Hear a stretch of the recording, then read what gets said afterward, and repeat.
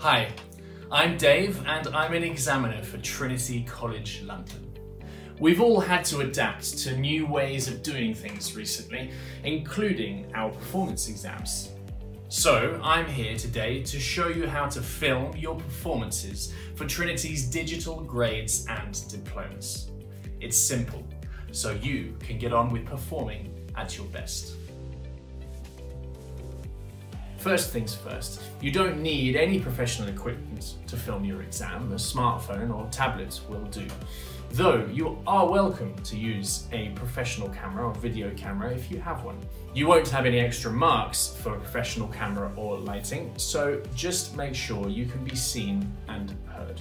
We need your film as one continuous take, so check your device battery and storage before you start. And if you're using a phone, give the lens a little polish.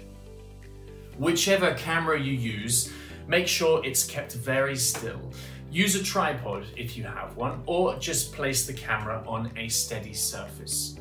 Someone could hold the camera for you. However you do it, try to set the camera around eye level. If you're using a phone, make sure the microphone isn't covered. If someone is holding the camera for you, they will need to remain completely still for the duration of your program. A nice, quiet room is what we're after, and try also to avoid having bright light behind you, otherwise you just become a silhouette. Do put some lights on though. It's important that your performance can be seen really clearly. As an examiner, I need to be able to see you, including your face and your instrument if you have one. So it's best to place the camera at a slight angle away from you, making sure anything like a music stand doesn't obstruct the view. If you've got a live accompanist, I don't need to see them. If you're recording piano, use this angle so that I can see your hands and the keys. If you're playing drums, remember I need to see your hands and your feet, so it's best to film from the side like this. For speech and drama exams, make sure your whole body is in the shot. And if you use movement in the exam, make sure the camera can see you wherever you go. Deliver to me straight on as if you would in the exam. You can get detailed information on how to film whichever instruments you play on the Trinity website. I'd recommend filming a short section of one of your pieces and watching it yourself before you start your exam. Imagine you're an examiner wanting to hear your beautiful words or music clearly.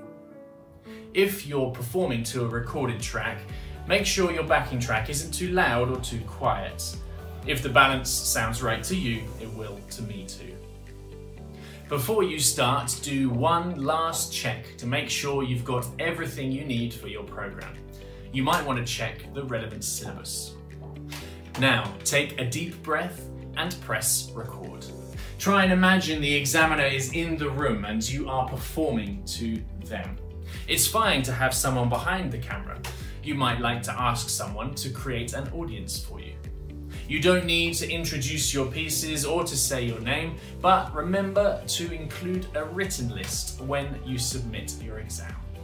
And crucially, enjoy performing. And that's it, you're done.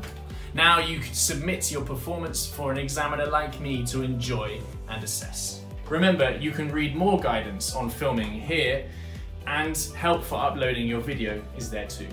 My fellow examiners and I cannot wait to receive your performances.